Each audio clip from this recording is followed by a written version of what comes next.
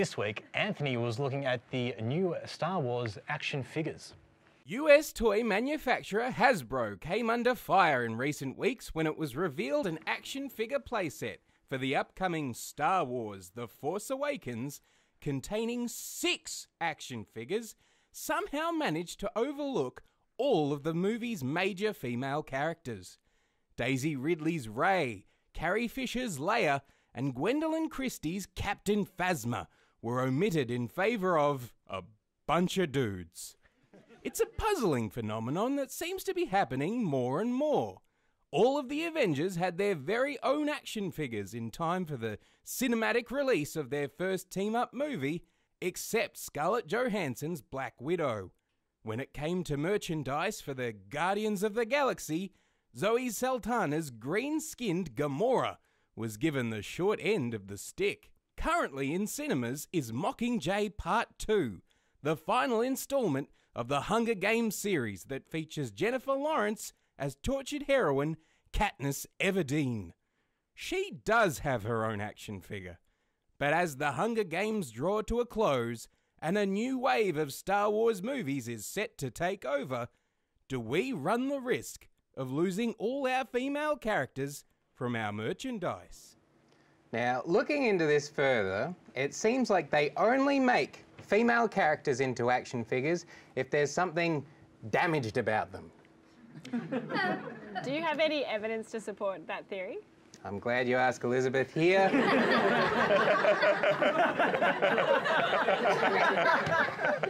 Here is the actual Katniss figure from the Hunger Games, the actual reenactment of a Katniss figure in her skin-tight bodysuit that I've drawn on with a texter.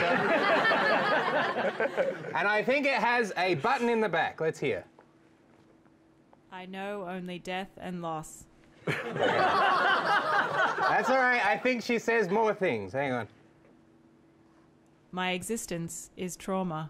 I'm going to keep on pushing for that silver lining. My pursuit of basic human rights has cost me everything. I wanted to ask you, Elizabeth, actually. Did you play with action figures when you were younger? Not really, no. I think I had a Gumby one. But I don't think it really matters because as far as I understand, they haven't brought out any female action figures for Star Wars, but they have brought out a range of makeup. So I'm set. That's all I care about. I think that's all you need, really. I feel the Hunger Games...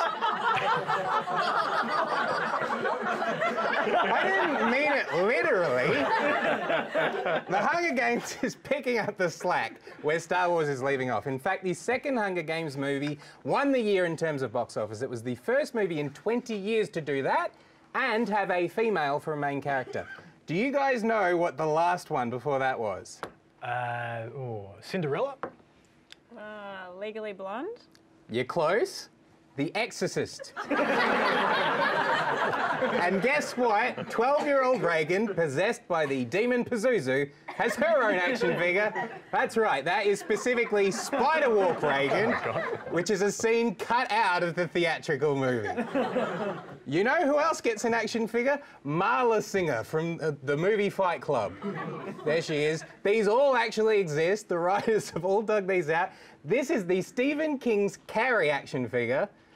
And you'll notice with this one, you have the choice of pre-blood soaked or post-blood soaked.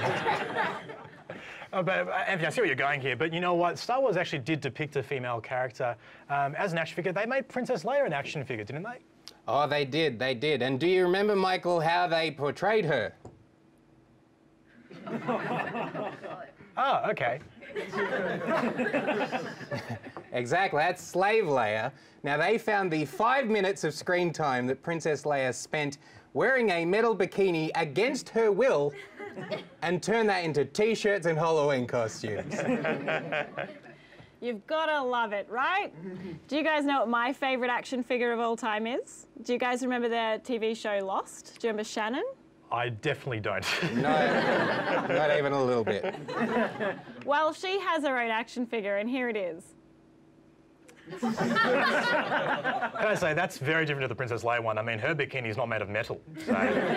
Exactly, but it is an action figure. Now, what action does the Shannon figure actually take? Let's have a look. Yep. I think that's it. There she is, sunbaking. So yes, there is a real problem with women in advertising and merchandising, isn't there, you know? But as long as there's a choice between sexy slave girls and the severely mentally traumatized, you know, you got one or the other. I personally prefer the crazy ones because at least they're active, they have a sense of agency.